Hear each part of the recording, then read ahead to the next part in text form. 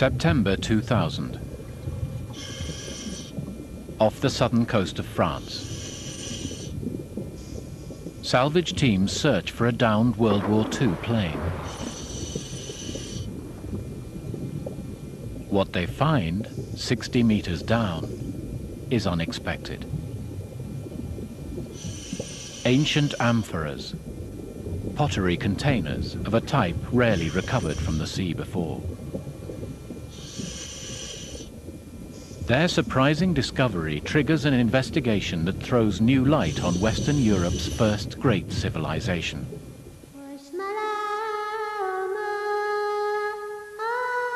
A sophisticated society centuries before the Romans.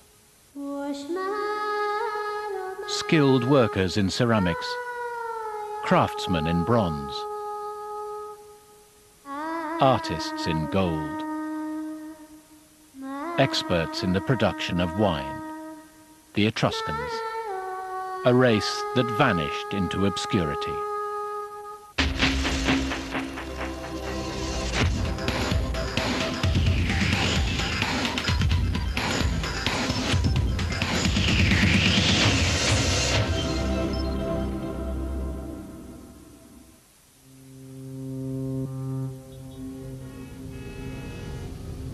The old stone fort that guards the port of Marseille harbors many treasures recovered from the Mediterranean. As Luc Long, the curator, makes his way to his office this September morning, a video cassette from the leader of the salvage team awaits him.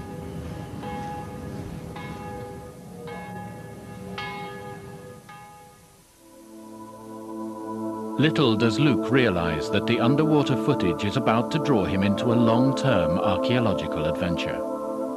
A full-scale inquiry into a vanished race.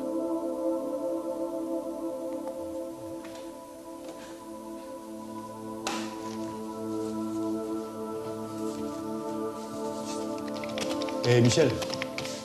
Luc seeks confirmation from his colleague that the tape he's received from the divers shows remains that are truly Etruscan.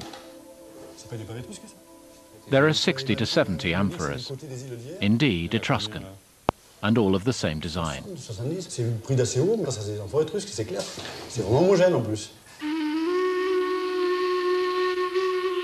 Knowledge of the Etruscans is all too scarce, yet they were perhaps the true founders of European culture.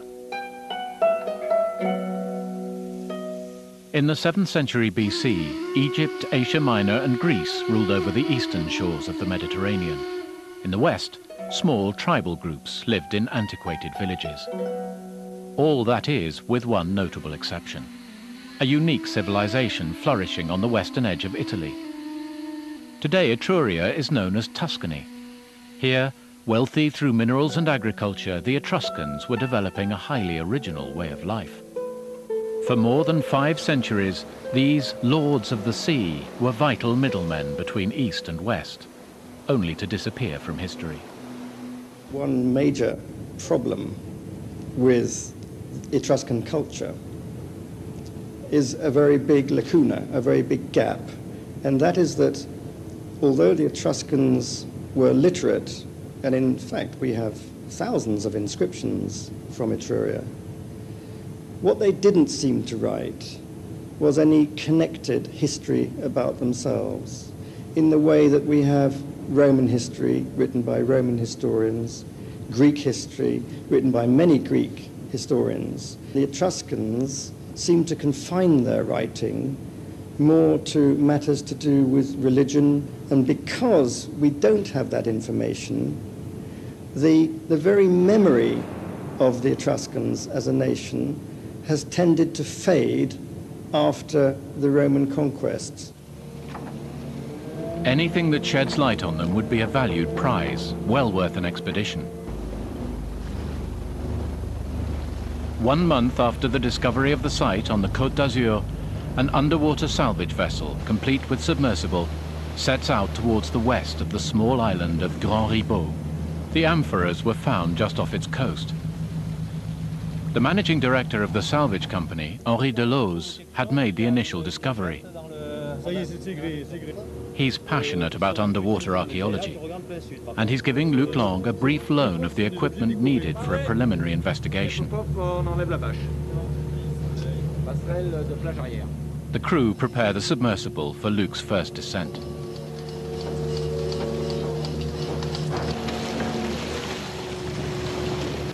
J'espère une chose, c'est que Luc can only hope the submersible doesn't ils leak. sont bons en fermeture de porte.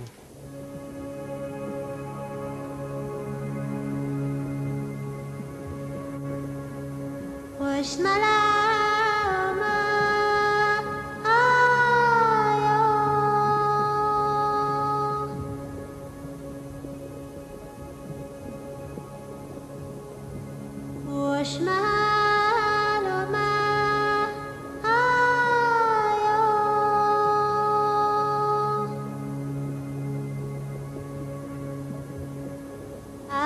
énorme.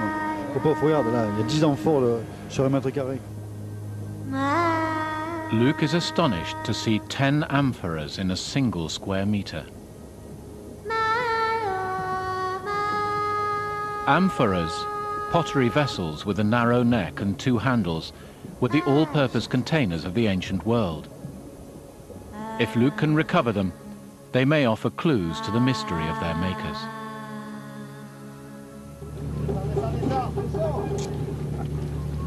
The first challenge is to free the amphoras from the grasp of the mud and weed, using an enormous fan known as the blaster.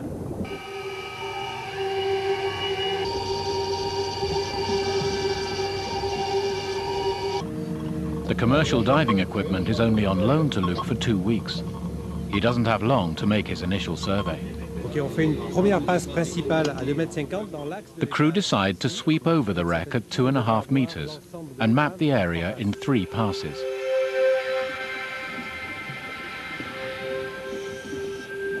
Luc takes the opportunity to test a new approach, a robot. The amphoras lie 60 meters down, the limit for ordinary divers. If the robot works here, researchers will be able to explore depths beyond the reach of the Mediterranean's many underwater looters. The amphoras are spread out over an area a little smaller than a tennis singles court. The archaeologists assume that, like other ancient vessels discovered in the Mediterranean, the boat would have been a small craft, about 9 meters long. Là, je suis à gauche. J'avance? Ah oui, tu es par là, là.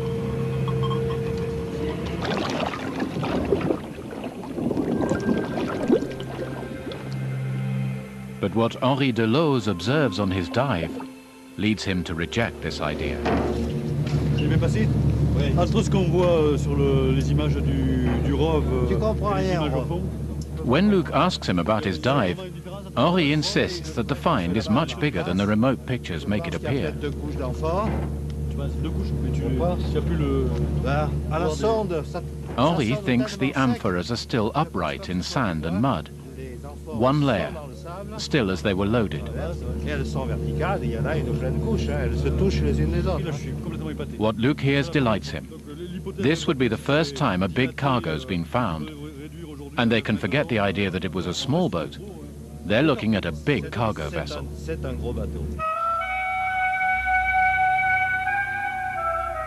If the boat does prove to be a big one, it will be a truly extraordinary discovery. Although Greek texts insist that the Etruscans were great navigators, there are very few illustrations or images giving any idea of the design of their ships or the size of their cargoes.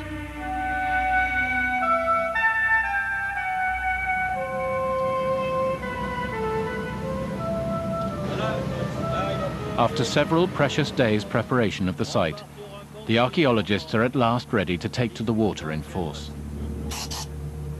They'll go down for a good 10 minutes, all they can risk at that depth. Luc is concerned that the finds be properly documented and marked. It's the first time that a boatload of the same type of amphoras has been found.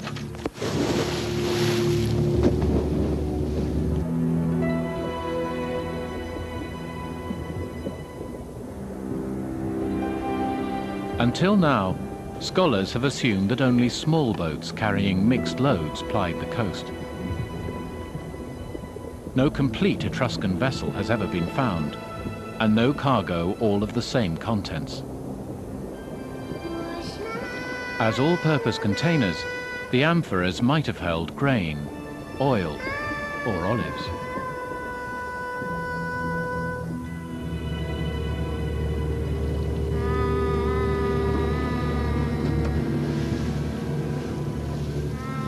The first results are encouraging. Luke quickly sees that the amphoras are all of a similar design. The potter was adept at producing a standard model. He tells the others that the containers are of a type appearing at the end of the 6th century BC. The design was widespread during the 5th century too. The fragments confirm what they saw on the monitor. The amphoras are all the same type.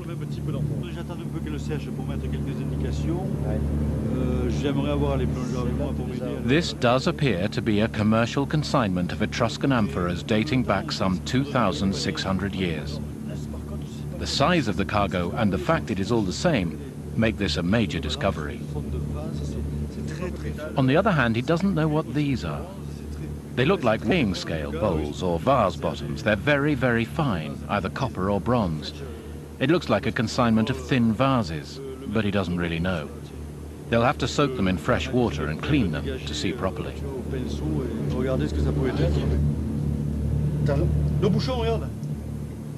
It proves to be a stopper. It's preserved perfectly intact and thick. It's made of cork.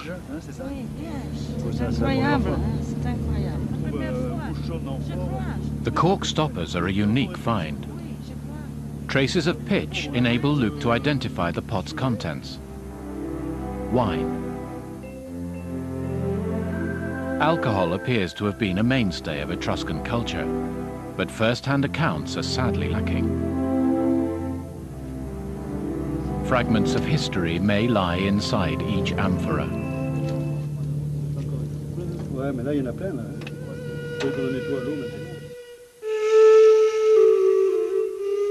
Wine was one of the principal products carried by the coastal traders.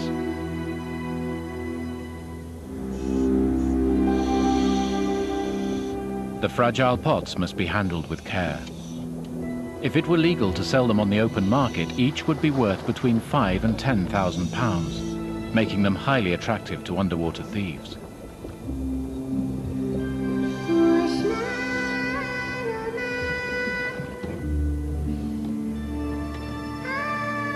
For their pains, Luke and his team now know that in a small area they have already found at least one layer of 70 5th century Etruscan amphoras.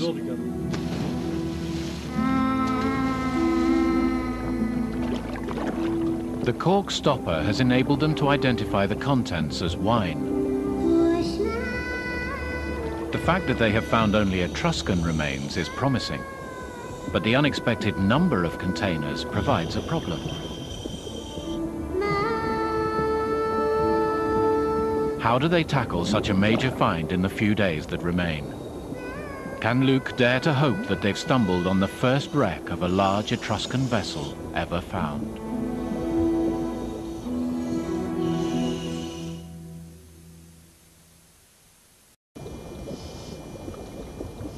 Off the coast of the south of France, an Etruscan wreck yields its hoard of wine jugs from the 5th century BC.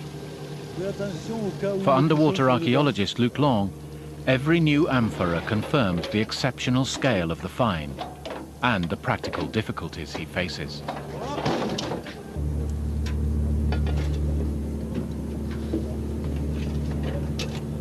The 2-week loan of the boat and equipment is running out fast.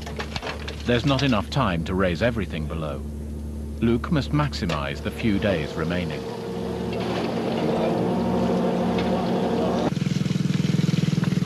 Estimates of the freight's numbers have already doubled to almost 150 amphoras. A wreck such as this, untouched by looters, has never been found before. The divers keep working in the hope of finding a piece that could tie down the precise period. They hope for a datable style or a signature.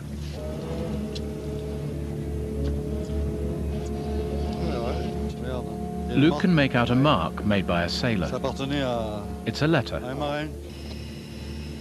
On investigation, it turns out to be a cross, a letter in the form of a cross, whose pronunciation is unknown. They really need to consult a specialist in Etruscan writing who could enlighten them. But for the moment, only Luke's electric magnifying glass sheds any light. Pour l'instant, la seule chose qui m'éclaire, c'est cette loupe électrique. The Etruscan language bears no resemblance to other ancient tongues. They began to write only at the beginning of the 7th century BC. They borrowed the Greek alphabet, but inscribed it from right to left. Some short inscriptions can be deciphered, often proper names, which appear to indicate the owner of an object. But longer texts cannot be understood. They remain enigmatic.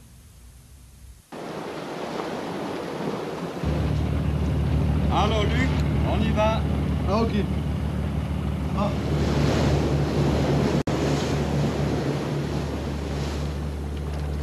Luke is now grappling with a crucial question. Is there anything below the first layer of amphoras? He and Henri Deleuze swap notes. Henri is a major industrialist with an interest in archaeology. He believes that if there were only one layer of amphoras, it would have sunk much deeper into the soft mud. Henri says they'll have to be like surgeons and probe a small area. They need to select one area and open it up. Luke is concerned they don't have time to do that. Time is tight. They mustn't uncover too much. It's better to collect what they can. At the same time, they have to know what's inside the wreck. Henri decides they need to use the microblaster to probe the area of the copper and bronze they found, and use the big blaster on the rest of the amphoras.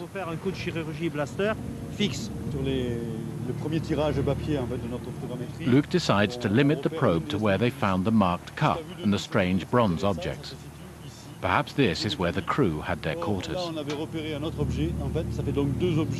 Plage arrière, le blaster à descendre. 1 mètre. 1 mètre. 1 mètre donné à la descente.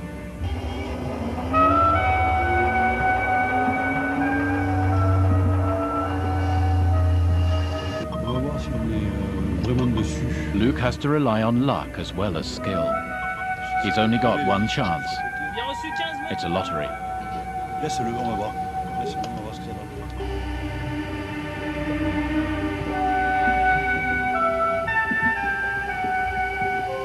Bien reçu, blaster démarré à 10%.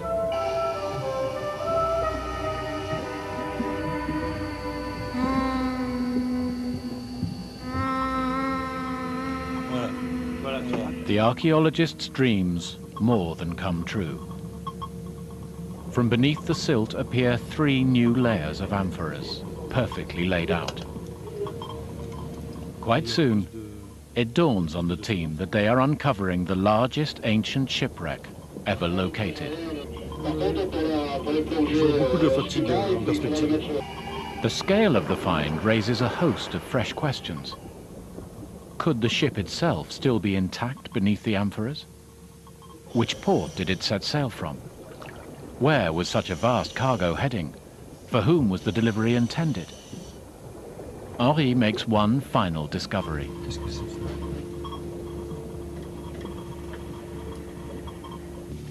Luke is pleased because the find is an ascos, a vase for holding oil or perfume dating from the very early 5th century. This design appeared around the beginning of the 5th century, glorifying Athens. But the decoration, the black figure, belongs to the 6th century. 2 people resting. It's a very pretty vase, even if, unfortunately, its handle is broken off.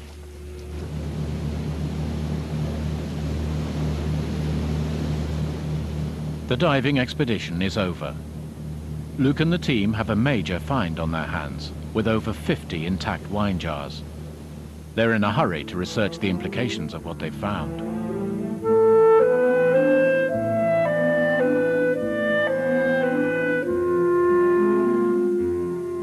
Luke at once sets about the complex task of analyzing the objects they've recovered.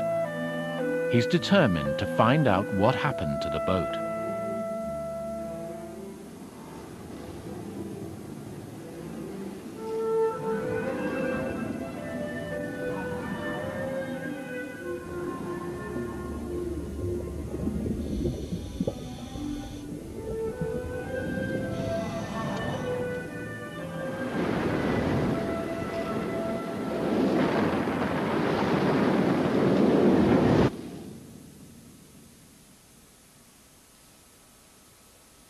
books alone can't tell him what he needs to know. Là, j'ai travaillé sur le, tu sais, la Lascaux que je t'avais montré, là, le petit vase là, avec les... Luke has concentrated on the ascos, the little vase with two athletes. Parmi la statuaire, il y a un jeune homme. Among pictures of the statues in Italy, he's found a young man who also has his legs crossed. He's found similar Greek designs, but the position of the arms is not the same. He's found a statue in Cerveteri, a former Etruscan city in Italy, which is exactly alike. The right arm is placed on the thigh, exactly the same as with the other person. He's been struggling with it for a while, the cushion and the folded arm, and thinks there must be a connection, a real link between the design on the vase and the city of Cairi Cerveteri with its statue.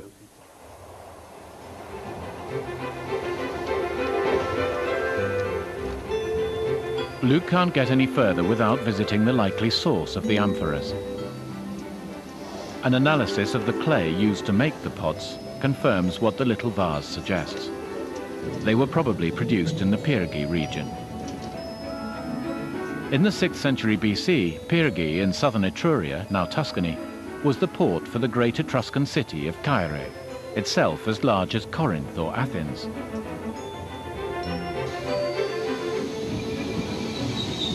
Today, Pyrgi is the small Italian town of Cerveteri. Excavations are already underway under Professor Giovanni Colonna, a leading Etruscan specialist. Luke hopes to put to the professor his belief that he has found a large ship carrying wine from just this area. Luke assures Professor Colonna that all the amphoras are of the same type. He learns that this goes against the traditional assumption that traders carried mixed cargoes along the coast. He also confirms that there isn't a single Greek amphora among them. Professor Colonna says it's very important because the discovery of the wreck of a Greek boat led to the theory of mixed loads. Now they know that they should not exclude the possibility that there were direct sales, particularly of Etruscan wines. One of the favorite wines of the time came from Cairi Cerveteri. It was considered a drink for the elite. It was only produced in limited quantities, but it was a very refined wine. Just a few meters away, stone blocks reveal the site of the ancient port. An Etruscan ship laden with Cairi wine cast off to leave tantalizing clues off France. La seule inscription, donc, pour l'instant que nous avons, pose toujours un problème. Luke has brought the only inscription found so far for Professor Colonna to identify. Only one person has given him a possible solution. Greek letters going from right to left. A pi, alpha, gamma, omicron, and possibly a sigma. P-A-G-R-O-S. Pagros. The fish called pagrus in Latin, rather like a sea bream. A fish with a very flat and sloping head. The idea is that the letter's form gives the shape of the fish, and the letter O acts as an eye. Colonna is not convinced. Luke is left to conclude that the design is keeping its secret.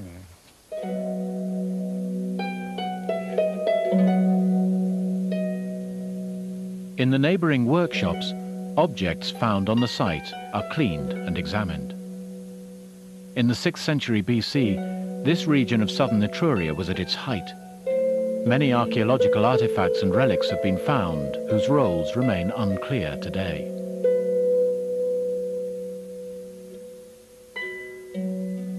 Together, they give tantalizing glimpses of the presence of people who were cultivated and cultured.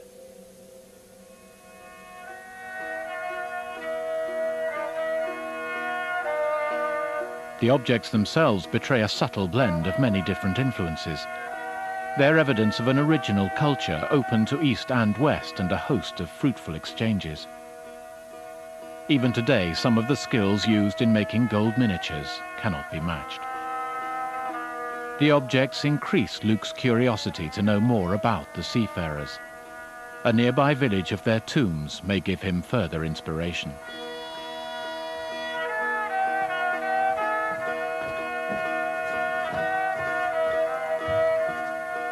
In his mind are other questions. Were the Etruscans from Caere exporting wine wholesale? How big was their boat? Are there clues here to the riddle of the unknown race?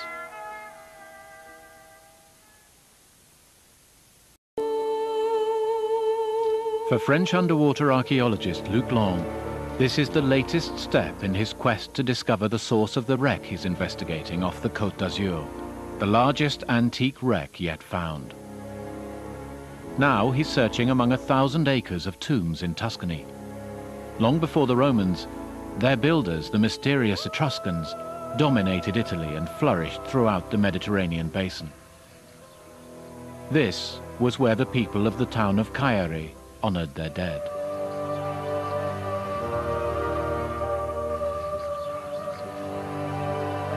Enormous tumuli rise up from the ground, 2,700 years old, sculpted out of volcanic rock. Some of them reach almost 50 meters across. Around them lie more simple graves. Almost uniform in design, these are pointers to the existence of a middle class, merchants made wealthy by trade. For Luc, examining this city of the dead, with its streets and squares, is the closest he can come to walking the lost world of the Etruscans. Many of the various influences that inspired the Etruscan city are still visible. Right-angled streets in the style of the Greeks, oriental design cornices decorating the fronts of buildings. The interiors of the tombs show Luc what Etruscan homes looked like, with entrance halls, rooms, and corridors. He can clearly identify the characteristics of Roman houses of the future.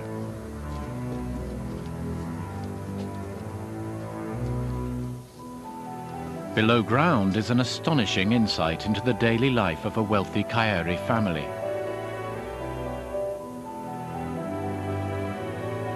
The walls of the tomb are covered in raised plaster models of household possessions, and even pets.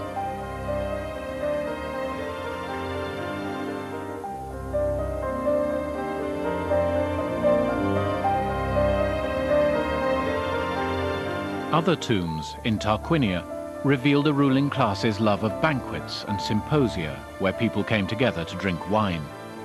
The Etruscans loved dancing and wrestling, regularly organizing nationwide games. Activities that were previously believed to be Roman in origin can be seen among the Etruscans much earlier. Among them circus games, theater, and chariot racing.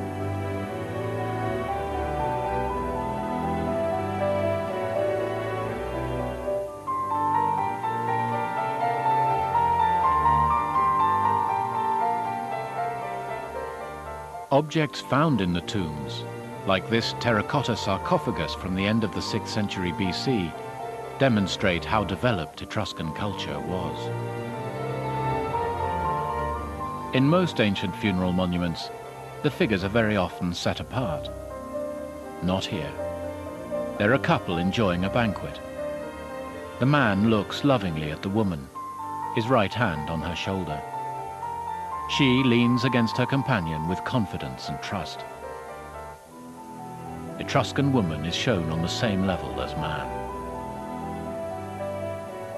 C'est un objet intéressant parce qu'il nous plonge dans une atmosphère qui est quand même totalement différente. It's interesting because it plunges us into an atmosphere totally different to banquet scenes on Greek pottery.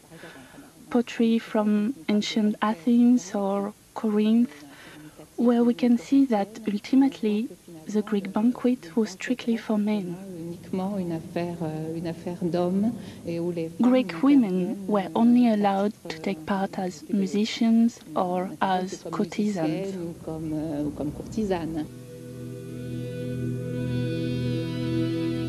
There is further evidence of the privileged status of women in Etruria in their names. The Etruscans would often add the name of their mother. Men were not just the son of Mr. So-and-so, but also the son of Mrs. Such-and-such. When a woman not only has a family name, but also an individual identity within the family, she has a privileged status compared to a Greek or Roman woman, who would always be anonymous behind her husband and family.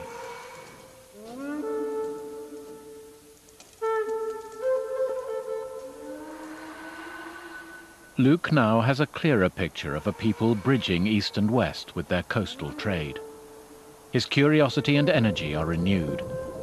And although no Etruscan boat has been found before, he has a growing conviction that the wine vessels he has discovered are not a part load, but themselves the major cargo. How many amphoras could be in the consignment, and how were they loaded? As he's found other objects too, were these part of the shipment, wedged in among the wine containers? It's time to experiment. After the amphoras have spent a few weeks in fresh water to combat 2,500 years of sea salt, Luke prepares to reconstruct the method of loading. Until now, no one had imagined that amphoras could have been stacked one on top of another. It would have big implications for the size of boat necessary to carry such a weight.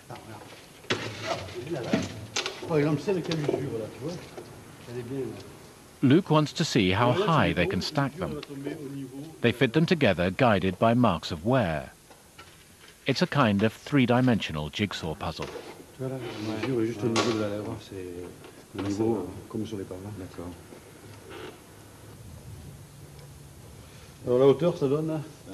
With 5 layers, the pots would reach 1.60 meters. With the number of amphoras they have per square meter, even with just 4 layers, Luke concludes the ship would need to be more than 20 meters long to carry a little over 30 tons.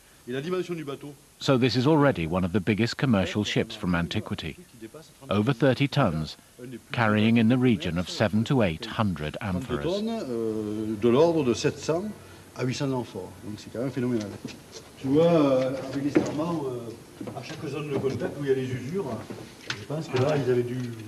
The next test is to see how the load was secured. Luke's theory is that the Etruscans used vines, because he found many of them among the wreckage, and there are signs of rope-like wear. Luke has ascertained there's no way to put either dishes, plates, or the bronze bowls between the amphoras. So in fact they were where the divers found them, piled up on top. With barely space to get a hand in, they could not have been wedged in between the amphoras.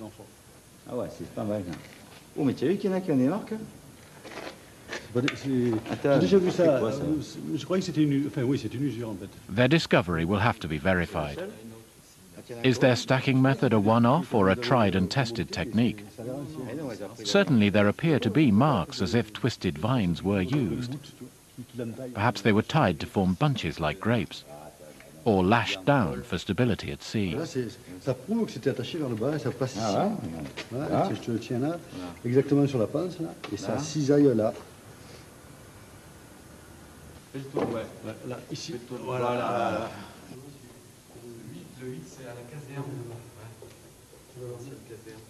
In order to be certain, Luke visits the fort's stock of Etruscan amphoras from other excavations to see if they bear similar scars.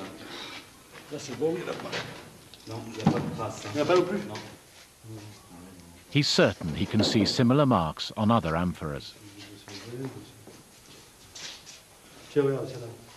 Luke is struck by one pot straight away. It didn't come from his expedition. The researchers have had it for at least 30 years. Lashing the pots together is a system that was widely used. It's not just related to one wreck.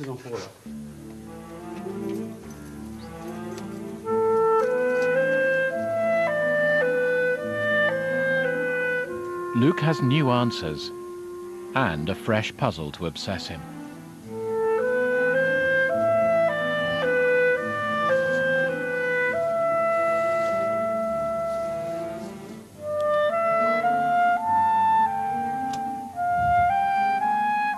If he has identified the first large merchant ship of the ancient world, Etruscan, 2,500 years old, carrying 30 tons of cargo, a single batch of 700 pottery jars stacked several layers high, all containing wine, then where was it heading? And who was the shipment for?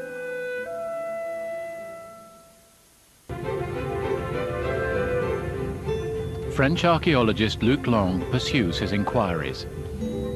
He has assembled enough evidence to suggest that the oldest untouched wreck ever found left Tuscany with a shipload of wine, but what was its destination? The ship left the Etruscan city of Caere's port of Pyrgi and sailed west. The location of the wreck and cargo point towards Gaul. Luc goes beyond Marseille to Latte. There, archaeologist Michel P. is unearthing the remains of a major port, with many signs the Etruscans were there.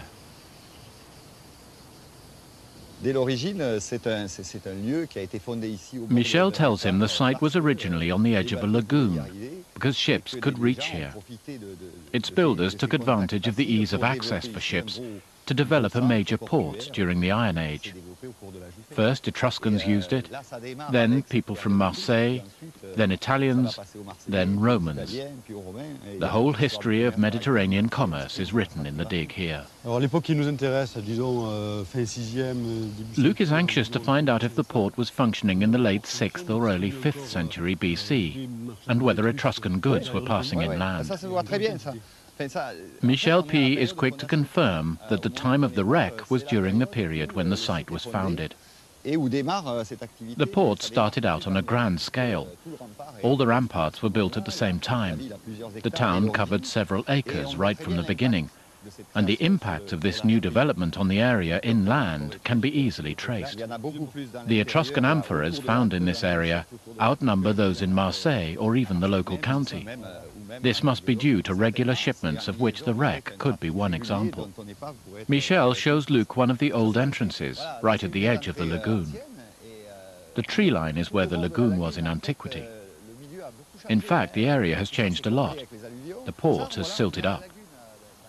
At first, the ships would have arrived on a beach before a solid port was set up.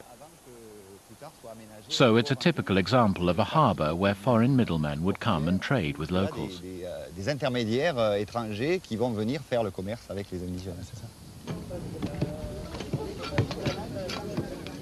Excavations here have gone on for many years. Finally, Michel is able to show Luc an area where there were 2 rooms and a kind of narrow storeroom crammed with broken Etruscan amphoras, about a dozen of them. His impression is that it was a place for selling wine. The digs provide other evidence that Etruscan traders settled in this part of Gaul. In the museum at Latte, Michel points out exhibits with Etruscan markings on them, probably indicating who owned them. Luc wonders, if the markings are in Etruscan, were there people from round here who wrote in Etruscan, or were there really Etruscans here? Michel is almost certain that these are the signatures of people from Etruria who were here. He's convinced that the Etruscans lived here, not just delivering goods, because writing isn't learnt overnight. One crucial point remains to be checked. Are the amphoras from the wreck the same type as those from the Etruscan warehouses in Latte? Ah, voilà. Le problème avec les épaves, c'est que les amphores sont entières, alors c'est plus lourd. Oui, plus entières et plus lourd. Et donc on a vraiment l'impression qu'on pourrait... Luc has brought examples from the wreck to compare them with those dug up at Latte. His are complete and heavier. The 2 men notice that the pottery clay looks quite similar to the naked eye.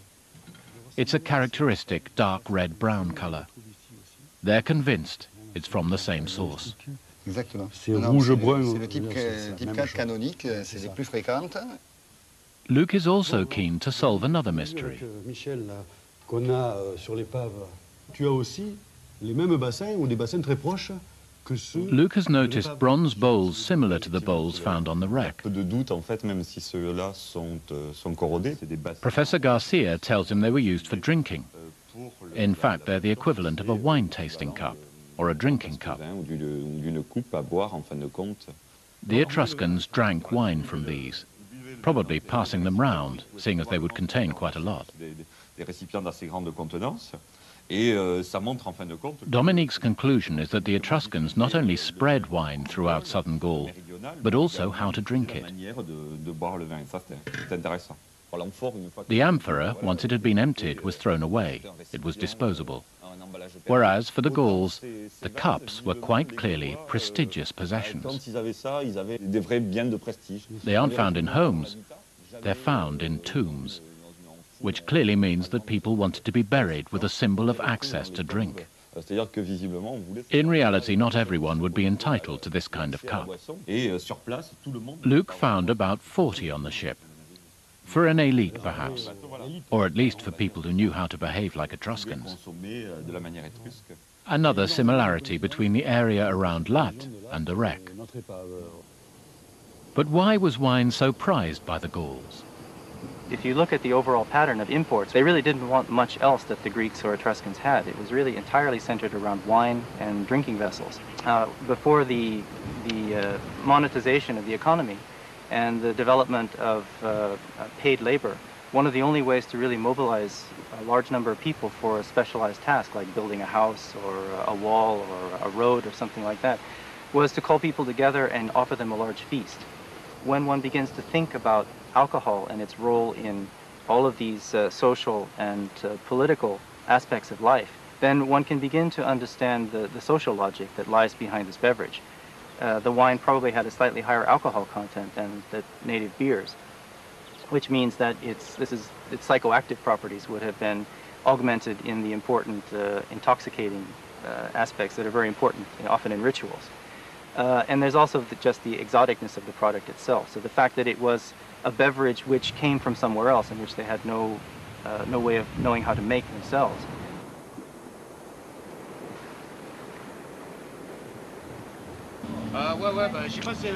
10 months after beginning his investigation, Luke seizes the chance to return to the wreck. He has to find out whether, against all odds, after 2,500 years, remains of the ship's hull still exist, hidden beneath the layers of sand-bound amphoras. The dives begin again in earnest.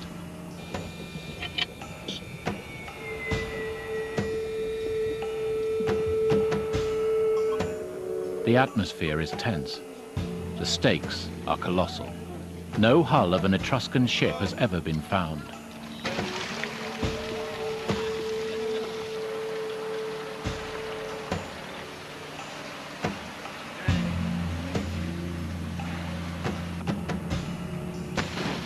For Luke and his team, the mission is clear. First, they must gradually remove the layers of amphora over a small area in order to discover if anything is concealed below.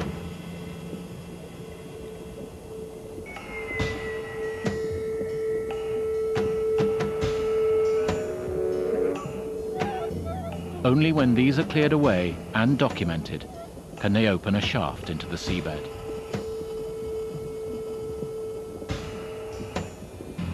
There proved to be at least 4 layers of wine containers.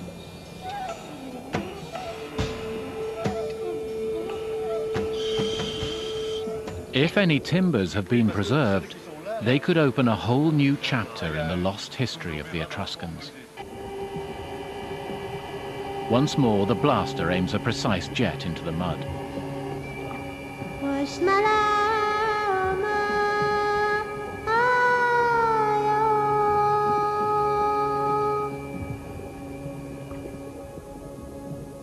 On August the 11th, 2001, a rib appears, part of the interior of a hull.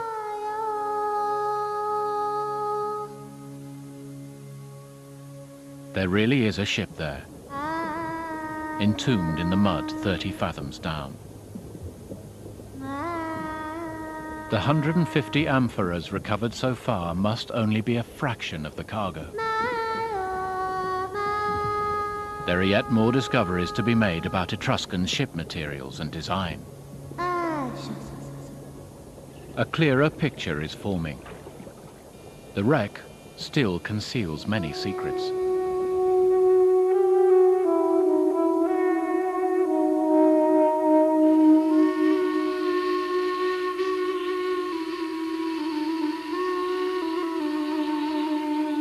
It's a staggering find. A ship of unprecedented size, over 20 meters long and 7 meters wide, complete with cargo. And she may provide clues to the mystery of the disappearance of the Etruscans. Had they indeed foreseen that their world would come to an end? They also had a system of recognizing the future of their own society, how long it would last on Earth, by calculating something called saecula in Latin, which we might translate as great generations. And the Etruscans thought that for them, there were only a certain number of generations, and when they were gone, there would be no more Etruscans left. And they were right. By the 1st century BC, at the time of the Roman Emperor Augustus, the Etruscans and their empire had vanished.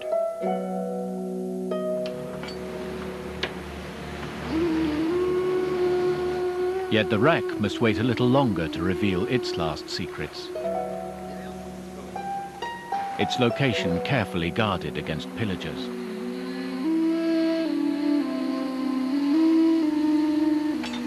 Luke's search has brought him unexpected answers. He knows that a ship set out from the port of Pyrgi near Caeri, heading for the south of France, perhaps the port of Latte. There it would have landed its cargo, a batch of 700 pottery jars stacked several layers high, containing wine. He knows they're made of Etruscan clay, and the design on a cup on board has given him a name for the wreck, the Pagros.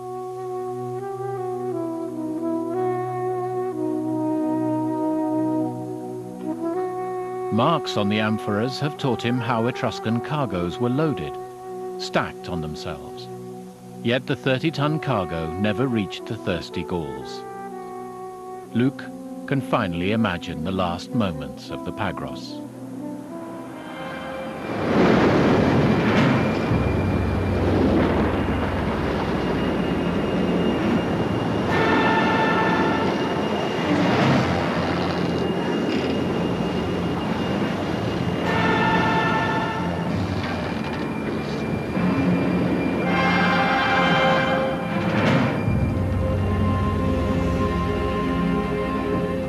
Two 2,500 years ago, this was the fate of the largest merchant ship of the ancient world ever found.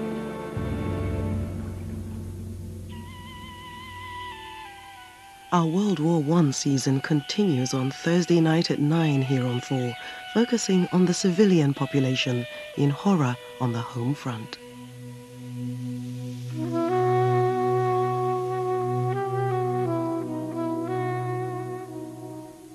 Even severe